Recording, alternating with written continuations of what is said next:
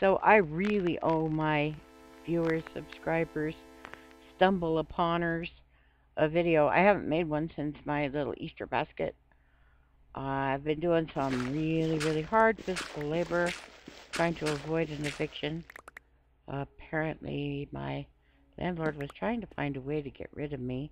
Unfortunately, I complied with all of his, uh, well, they were not reasonable demands, and I was selectively prosecuted and nobody else was, so, I had a little emergency. Not too long before Easter, there was a sudden snowstorm with a bad wind, and I protect my little yard with parachutes and canopies, and the snow was so sudden and so heavy that the canopies collapsed and the parachute was over the top of them. And it was so cold and it stayed frozen so that the snow weighed down the parachute. I couldn't get the door open for 3 days because it was so heavy. And then the next thing I know, people are yelling at me that there's zoning violations and all this. Now, I can tell by this is a recreational vehicle park, they call it. It's actually a parking lot.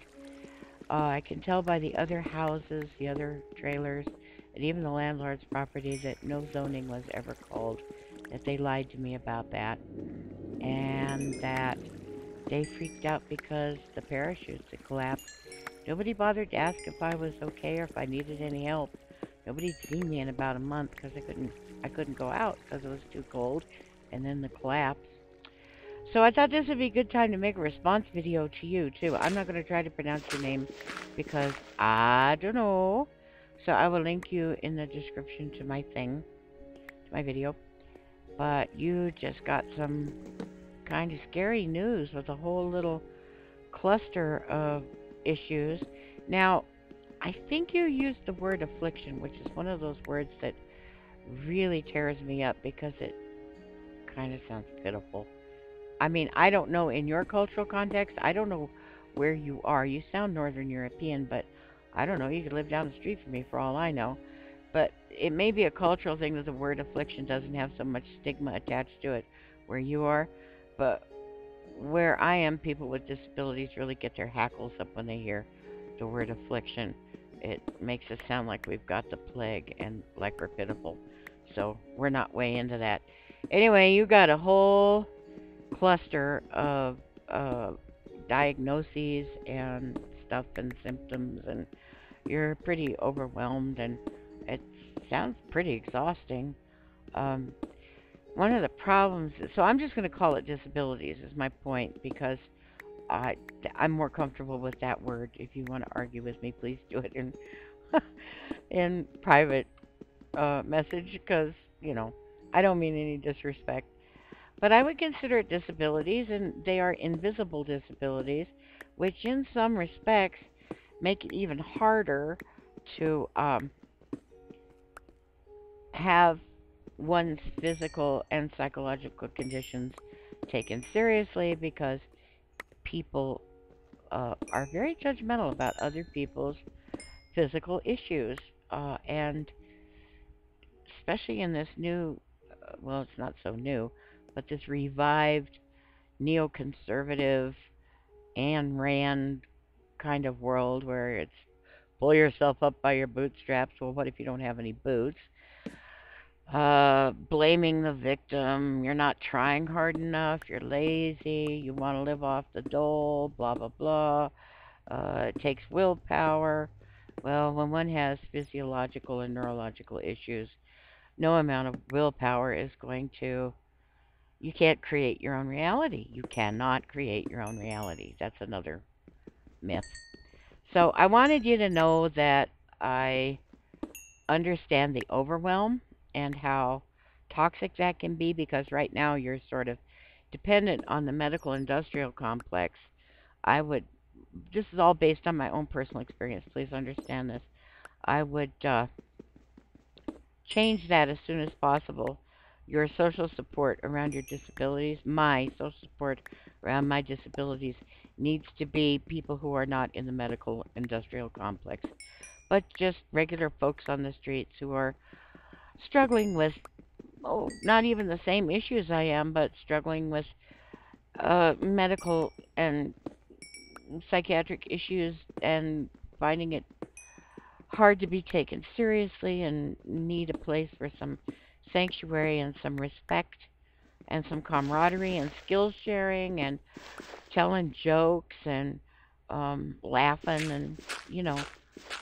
So I would definitely suggest you, if you feel like it, start building a network of support and among your peers. You know, peer support, not among the professional community, but just regular old rank and file people that have to get up every day and deal with stuff.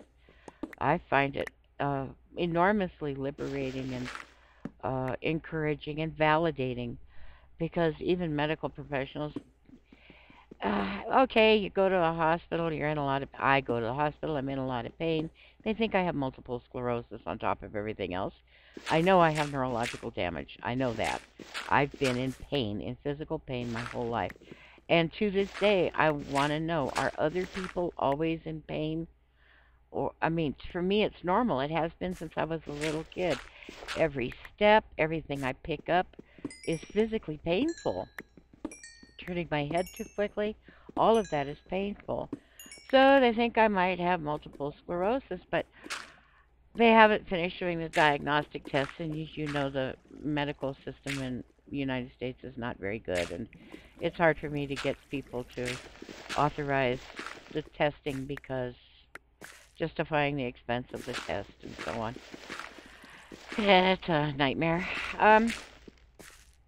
But I will, like right now, I'm in horrible pain because I did way too hard physical work here all by myself. That's why nobody's heard from me on YouTube or anyplace else much because I was doing this extremely hard physical work, mostly in really cold weather and all alone. And it was a lot of heavy lifting and moving things and uh, pulling ropes and building things out of wood and nails and all kinds of stuff. And I've really, really badly hurt myself in a way that really concerns me. I have a bad left shoulder anyway. Uh, Child abuse. My shoulder was broken and later in adulthood dislocated. So I tend to favor my right arm. And I have hurt my right arm to the point where I'm having to use my left arm to do most of the heavy lifting. And I'm concerned that what if my right arm doesn't come back? But if I go to a doctor, they're going to think that I'm seeking pain medication. And I'm so not. I would love to get physical therapy, or maybe there might be some kind of laparoscopic surgical thing, but if it's neurological, of course, none of that will help. This isn't neurological. This is something physical. It feels like I'm being stabbed in the neck and in the back. I've hurt myself, and I've hurt myself pretty bad. The weight of my own arm hurts.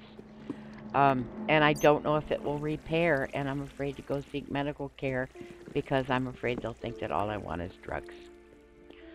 So be aware that once you are diagnosed with a disability and you have a cluster, even the medical industrial complex may not, again, I don't know where you live.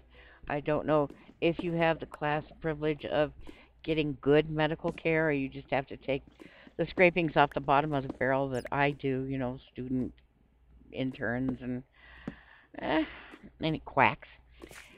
But you may find yourself not being taken seriously by the staff and by the medical professionals either, which is another really good reason to have peer support. Try not, if you can, to get overwhelmed by what sound like pretty alarming symptoms at first. These are stresses of life that can and will be dealt with. You just need to learn to habituate yourself to them and take care of your body and not pretend like your body is the way it used to be, but is the way it is now. Factor in for limitations and so on. You have limits. It's okay. We're not Superman. We're only Superman when we're playing Minecraft, right? Because we can fly and we can kill monsters and we can swim in lava and, well, shoot, that's uncreative and stuff. But, you know, for me, Minecraft, I mean, my gosh, I can jump. I can run. I can build things, stuff that I can't do so easily in real life. I can collect wealth. I can have a beautiful house. Can't do those things in real life. Well, I have a nice house, but I mean, it's a travel trailer in a parking lot. You know what I mean? So, the symptoms are going to seem overwhelming at first, and try not to feed into that and feel powerless. You can manage this. In fact, you must manage this. You are the best caretaker of your disabilities that you've got. So that's another good reason for peer support and for researching what's going on with your body uh, based on scientific information, but also start listening to your body. Start paying attention to it more and what it needs. And like maybe some of the symptoms in your legs and so on, maybe those might be stress related, they might be diet related. Who knows? Start paying more attention to your daily routine, how you carry yourself, your posture, your gait, how you walk. Start paying more attention to your body. Your body needs some stuff, and it's trying to tell you that it needs it. And you will be better off if you listen to it, believe me. And don't try to fight it, and don't play macho man like, oh, I'll just overcome it. No, not necessarily. I mean, there's some adaptations, and you will find strengths that you didn't know you have, and you will find prosthetic ways to get around the limitations of your body and be able to do things that you probably never thought of doing. I'm forevermore inventing mechanisms and so on to get work done around here. For instance, being low income, I really can't afford the laundromat, so I do my own laundry. Well, it's much easier to put it, they're called Rubbermaid tubs. They're about maybe 10, to hold about 10 gallons of water. Put a little laundry soap in it, wait till the soap dissolves. It's powdered soap and it's cold water. I use a garden hose. Um, and then don't put too much clothing in it and sit down right next to it and plunge it up and down with a plunger, sort of like churning butter. And my clothes get a lot cleaner than they would in the laundromat. And if I'm careful and I count how many times I plunge, I only allow myself to plunge 50 at a time. Um, if I'm careful and I take my time and let it soak, and it may take 2 days to get a couple of loads done in various tubs, but I can do my own laundry without hurting myself. I got a gasoline powered bicycle.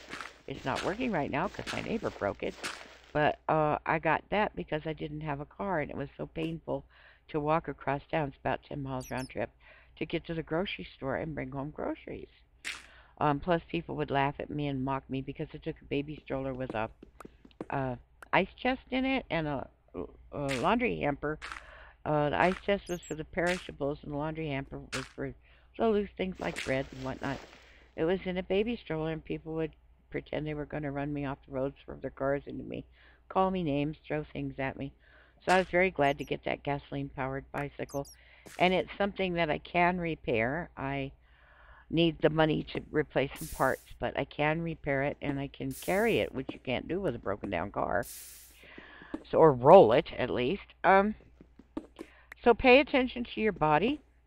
Be kind to yourself. Get good support. Do real research, scientific research, not woo-woo, new age, uh, crackpot stuff about what your symptoms are and what your situation is. Take good care of yourself and try to remain calm. You're fine the way you are. You're not a failure. You didn't screw up. It's okay to be who you are. And you'll learn some really good stuff. So take good care of yourself. Sorry I haven't been online very much, guys. There's another video coming out soon where I show you my most recent projects.